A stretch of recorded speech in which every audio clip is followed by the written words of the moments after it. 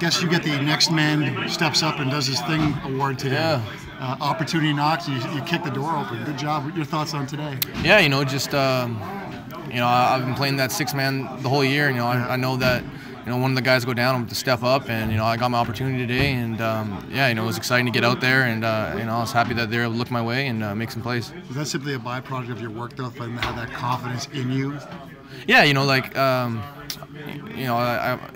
I'm used to the playbook now and stuff like that, and I'm used to playing all different types of positions. So yeah, I'm confident when I'm out there, and it's just taking advantage of the opportunities when they come your way. How about Jake Harty and his play today, stepping in? Yeah, he's a good football player. It's not surprising at all, because if you watch the way as Jake has played here while he's been here on offense, and the way the guy plays special teams, he's a tough, hard-nosed football player and a good receiver, and we're lucky we have him.